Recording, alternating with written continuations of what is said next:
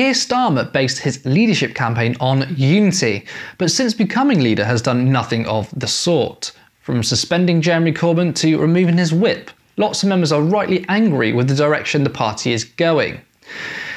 Is there a revolt? Well, lots of CLPs are passing motions in support of Jeremy Corbyn, which seems to undermine the current leadership.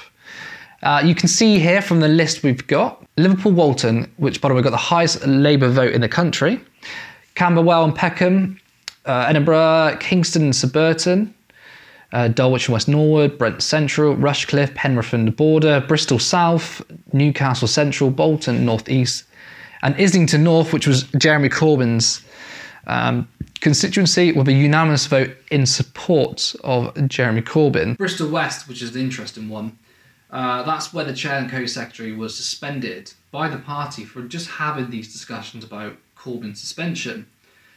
In a further warning to Keir Starmer's leadership team, Richmond Park, which had been the first CLP in the country to nominate Starmer for leader, also passed a motion in support of Jeremy Corbyn. Jeremy Corbyn was informed last night that the suspension of the whip would last for 3 months and the Parliamentary Labour Party would be conducting an investigation into a statement. Yeah, there is a revolt happening. Look, if he can't get his party together, like I said before, he's not going to win a general election. But this is really bad. The biggest thing that surprised me of Keir Starmer is that he was a human rights lawyer, clearly a competent person, and yet as leader he has made some really, really poor decisions. So if you take the EHRC, for example, suspending Jeremy Corbyn was a political interference and it should have been a due process. Now the EHRC report specifically says the leader cannot get involved in a case or in individual cases. Within minutes of the report dropping, Keir Starmer politically interfered and suspended Jeremy Corbyn. This is a lawyer, and yet he can't seem to understand basic due process.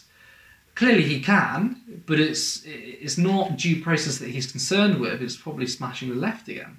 He lied to the members just to get to the leadership position. He's already basically dropped his 10 pledges, his 10 fairly progressive pledges, even just raising taxes on the top 5%. To be honest, most people supported that. It was quite a moderate policy. Even Conservatives, they were talking that they were going to maybe tax the rich for that. I mean, economically, the Conservatives are kind of outflanking Labour to the left. I could see Keir Starmer, if he was Prime Minister, going back to austerity. I could see that happening. He's clearly abandoned the progressive policies that were not just popular among the membership, but among the wider public. If you poll the individual policies, they get majority support. Public ownership of the mail, water, railways, majority of people support that. Raising the minimum wage to at least £10 an hour, they're supporting that. Abolishing tuition fees, majority of people support that. Ending cuts and spending on our public services, investment. The last election, Jeremy Corbyn supported free broadband for all. That even has a majority support, thinly, but still has majority support. So why would you not support these policies?